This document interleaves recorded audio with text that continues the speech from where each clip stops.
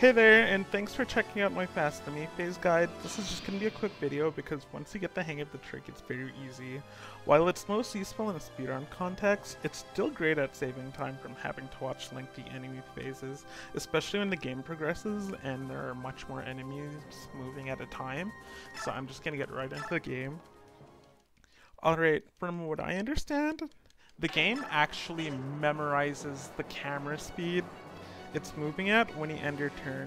It'll use that same speed for scrolling the camera on enemy phase. Meaning, if I were to move the camera with the B button, like I am doing right now, I could also use the analog stick, whatever. So anyways, you're just going to scroll the camera and you're going to open up the end turn menu with the Z button at the same time as you're scrolling. So scroll the camera, Z button, and then I just perform fast enemy phase. It's that simple. So as long as I was scrolling the camera fast and I opened up the menu, I performed the trick and I can stare at the screen for as long as I wanted to. I could even go into this menu if you wanted. Oh, apparently not. Anyways, you did the trick. And the camera will be scrolling much faster on enemy phase. It's much more noticeable when there are NPCs, ballista, catapults, like, and all that sort of stuff on the screen.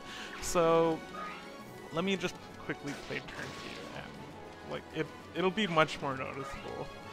I don't want this video to be too long, but still, I kind of want to show off the trick.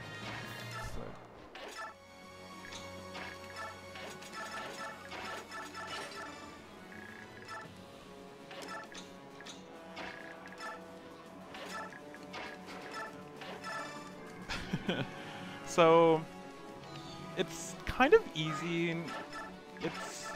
It'll take some getting practice.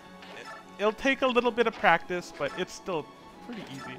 So once again, scroll the camera with the B button and open up the menu. You could also do it like really short. As long as you were holding B, it's still gonna like go. You've still done the trick. So as you can see, lots of enemies are moving. I'm not really sure. There's not much after that. It's like I said, it's really easy. Enemy phases are a bit more bearable, and just for the record, this also works in passive radiance as well. You still have to watch the map animations, but the camera speed like moves much faster in passive radiance.